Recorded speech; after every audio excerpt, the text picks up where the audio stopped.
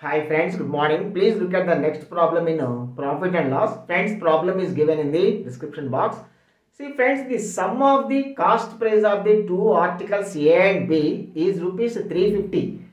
Friends, say the cost price of article A X, then the cost price of article B is 350 minus X. 350 minus X. Friends, both the articles A and B have been marked up by 60%. So the marked price of article A is 160% of X, and marked price of article B is 160% of 350 minus X. Friends, it is given that the market price of article B is 80 rupees more than the market price of article A. So this minus this is equal to 80. So 160 by 100 into this minus this. 350 minus X